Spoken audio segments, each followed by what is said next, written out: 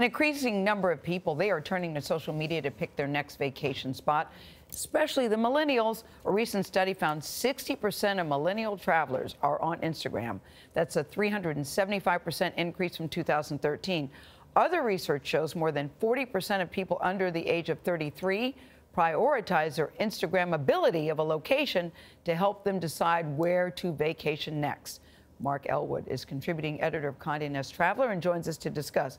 So we're looking at the pictures and we're looking at other people's pictures to decide where we're going? Yeah, we're not picking a vacation destination and taking a picture once we get there. We're thinking, can I get a great picture?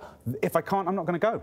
So it's changed how we even take pictures these days, you think? I think we used to take pictures to look happy. Now we take them to look kind of hot and sexy. A lot of the Instagrams, you've got to look a little sexier. In the past, you just grinned. This explains why my Instagram is so barren.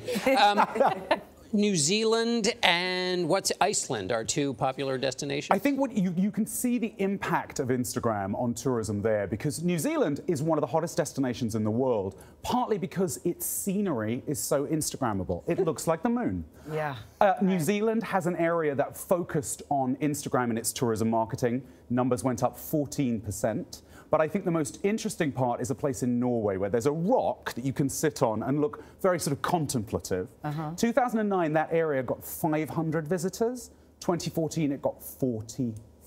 Wow. And it's funny because I will admit we've booked travel based on where I've seen my friends go, because that just looks so amazing. I was going to say, you do it too, right? Of course you do it, yes. But you say that hotels are now changing their business model and trying to become Insta-friendly too. Tell us about that. Think about that. When you walk into a hotel lobby, take a moment and look around and think, what about the design here is intended to be photographed? They're not white anymore, they're bright colours. There's a hotel in Sydney called the 1888 that has a selfie area with a little gold frame and you can go in and take a picture. There's the lobby of the Hotel Indigo in downtown LA has a giant chandelier that's supposed to be Instagrammed.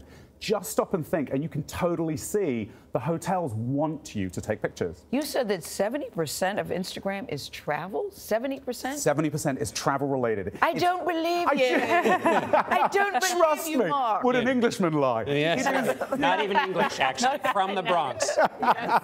It's a good accent, though. So thank you so much. But why 70%? Explain. I think that shows you how impactful Instagram has been on travel, how native it is. Think about that 40% of millennials who won't go somewhere unless they can Instagram it. Wow. That's baking Instagram into travel. Remember, I think people thought that travel agents or travel specialists, as we call them now, were sort of like phone booths and record stores. They were kind of old school, right? Gone. No. They're largely on Instagram now. You're using Instagram to book. Smart. You're using it as a business model. There's a great Instagrammer called Jessica Nabongo. She focuses on Africa. She has really far-flung destinations, but she's also a travel specialist. How do people find her? Instagram. And people are looking cute in their pictures. I thought vacation pictures were boring, but people are getting dolled up in their pictures. Oh, they're packing bigger suitcases. I think the luggage allowance needs to go up so you've got more outfits. Okay. Thank you, Mark Elwood. Always good to have you here.